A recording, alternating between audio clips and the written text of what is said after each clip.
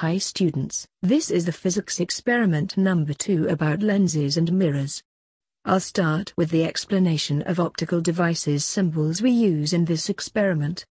We will use all these symbols to portray the optical light paths in the experiment. The first one is the convex lens. This name is based on its convex shape. However, many people prefer calling it based on its functionality of converging light as the converging lens. The second one is the concave lens or diverging lens. In this experiment, we will call the focal length of the convex lens as f1 and the focal length of the concave lens as f2.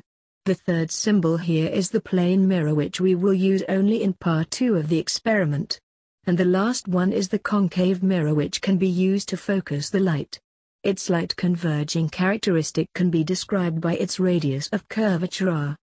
This experiment consists of 4 parts. Start with part number 1. The objective of this part is to determine the focal length f1 from the parallel rays, which are the light rays from a distant object. In theory, when the parallel rays are incident upon the convex lens, the image will present at the focal point of the lens. We will do this experiment by setting up a screen behind the lens. Then keep adjusting the position of the screen until we get the clearest image of the distant object, probably a building or a tree outside. Then read positions of lens and screens. The distance between the lens and the screen gives us the focal length f1. Students are encouraged to repeat this experiment several times in order to get the average value of f1. The position of the lens in each time should be different from the previous value by the distance of 5 to 10 centimeters. Then readjusting the position of the screen to get the best image. Therefore, this is how to determine the focal length by using the parallel rays. Part number 2 is still about finding f1 but use the non-parallax image method. What is the non-parallax image? It is the kind of image when it is exactly at the same position as the object. You will see both stick together all times, no matter with which angles of view you look at them from. The instruments we use in this part consists of the convex lens, the plane mirror placing behind the lens, and the sharp point object placing in front of the lens. If we move the object to the focal point of the lens, then the light from object after passing through the lens will become parallel light. After perpendicularly reflecting from the plane mirror, the light will form the image at the same position as the object. Students will see the non-parallax image and find the focal length from the difference between the position of the lens and the sharp point object. Students, again, should try to repeat this experiment 2 more times to get more accurate value of f1 by changing the position of lens and plane mirror. Then move the object until see the non-parallax image again.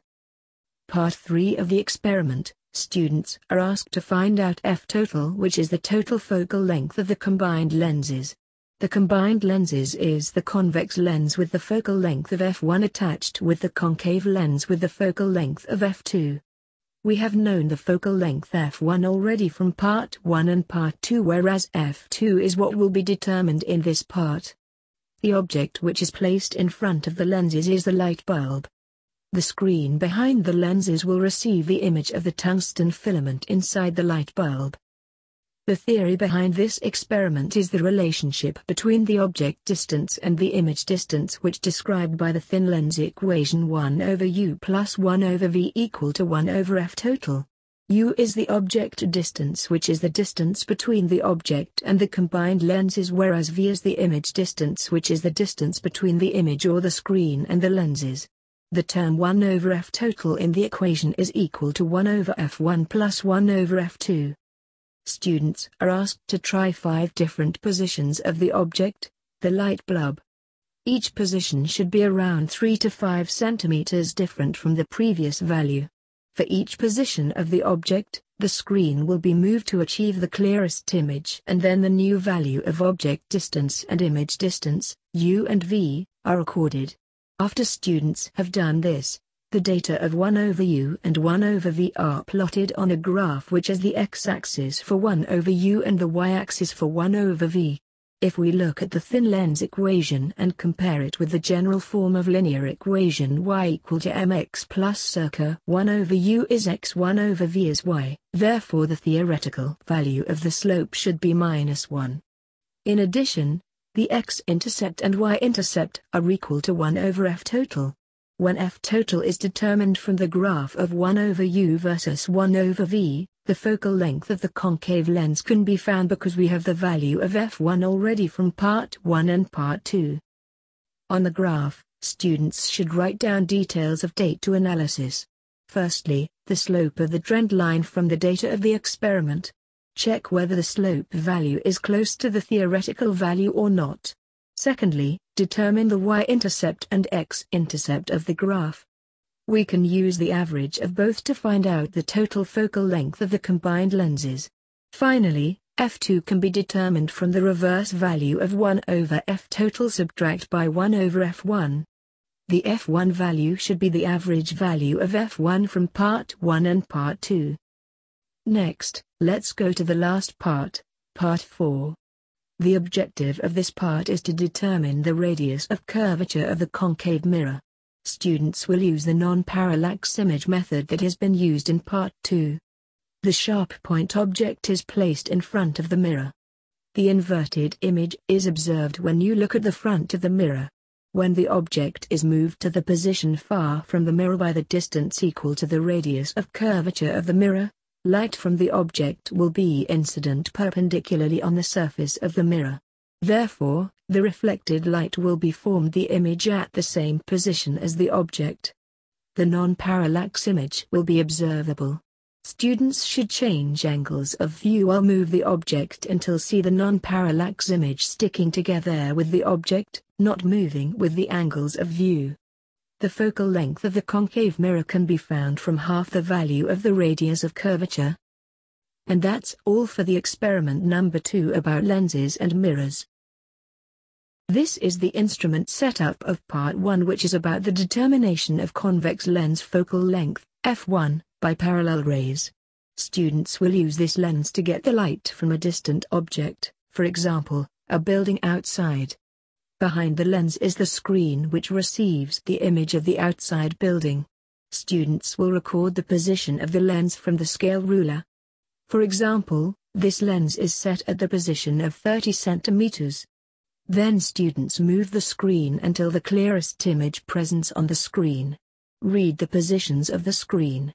For this setup, the position of the screen is 40 centimeters. The focal length f1 is the difference between the position of the lens and the screen. In this case, it's 10 centimeters. And that is the end of part 1. This is the instrument setup of part 2, which is about the determination of convex lens focal length, f1, by the non-parallax image.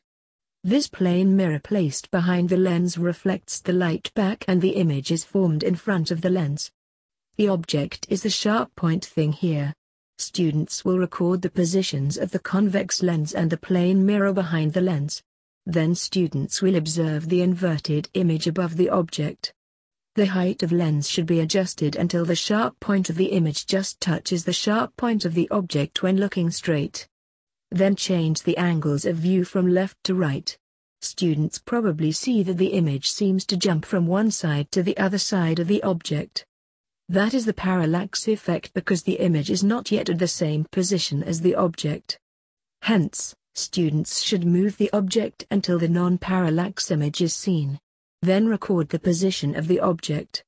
The focal length f1 is determined from the difference of the object and the lens. I'll show how the non-parallax image looks like. What you see here is the position of the object which provides the non-parallax image. Students can see clearly here that the inverted image sticks together with the sharp point. When the angles of view change from left to right, both object and image seem to move together. If students get the image like this, record the position of the object and find out f1 from the distance between the lens and the object. Here is the instrument setup of part 3. The combined lenses here consist of the convex lens, whose focal length f1 has been determined already in part 1 and part 2, and the concave lens with the focal length f2, which will be determined in this part of the experiment. The object in front of the combined lenses is the light bulb, and behind the combined lenses is the screen on which the image of the tungsten filament is present. The combined lenses should be placed at the middle of the rail. The position is 50 centimeters. Students choose one position of the object. The distance between the object and the combined lenses is the object distance, U. Students will adjust the screen until achieving the clearest image. Then read the position of the screen. The distance between the combined lenses and the screen is the image distance, V. Now one data point of the graph of 1/U versus 1/V is acquired. Next, we change the position of the object. As a result, the new value of U is acquired. The new value should be 3 to 5 centimeters different from the previous value. The screen is then moved until the clearest image is achieved again. The new position of the screen is recorded and then the value of V is acquired. Students will repeat this experiment in order to get 5 different data points for the graph of U versus 1/V. Then determine the slope, x-intercept and y-intercept, as I have explained previously. Here is the instrument setup of Part 4. This is the concave mirror whose radius of curvature will be determined in this experiment by the non-parallax image. The method is the same as Part 2. The object is the sharp point pin we have used previously. Students will record the position of the concave mirror. Then look at the inverted image in front of the mirror. Change the angles of view and check whether the object and image seem to move together or not. If not, keep moving the object until the non-parallax image is acquired. Record the position of the object. The radius of curvature, R, is the distance between the concave mirror and the object. In this setup, we get R is around 30 centimeters and therefore the focal length is around 15 centimeters.